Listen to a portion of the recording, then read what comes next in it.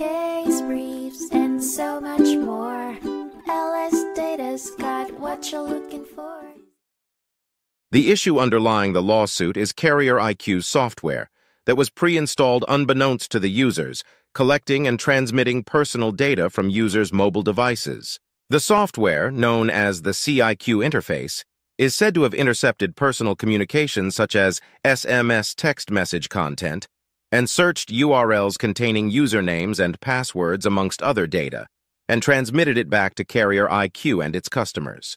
What makes it more alarming is that the software directly impersonates the sender, a violation considered to be an interception under Washington Revised Code 9, 73.030. The lawsuit's 5 causes of action notably include violation of the Federal Wiretap Act and violations of various state privacy and consumer protection laws in a number of states, including the Magnuson-Moss Warranty Act in 34 states and the District of Columbia and the implied warranty of merchantability.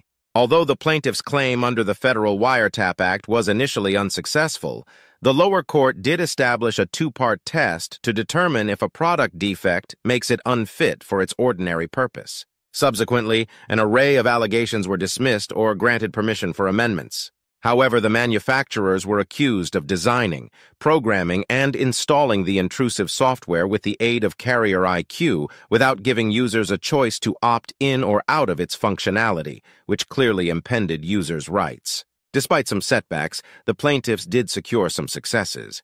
The court found the defendants had indeed breached the California unfair competition law due to the surreptitious existence and operations of the Carrier IQ software. Accordingly, the defendants' motion to dismiss the plaintiff's MCPA and Michigan Consumer Protection Act claims was denied. All in all, the lawsuit is allowed to proceed as the defendants' overall motion to dismiss was denied, except for claims where pre-suit notice was not provided to the defendants and certain state law claims where no named plaintiff resides. As the plaintiffs are enabled to file a third amended complaint, the battle over privacy in mobile tech continues. Despite the lower court's earlier mistakes in partially granting the motion to dismiss, the lawsuit adds another layer to the ongoing debate over digital privacy, pushing back against covert data collection and upholding the importance of consumer consent.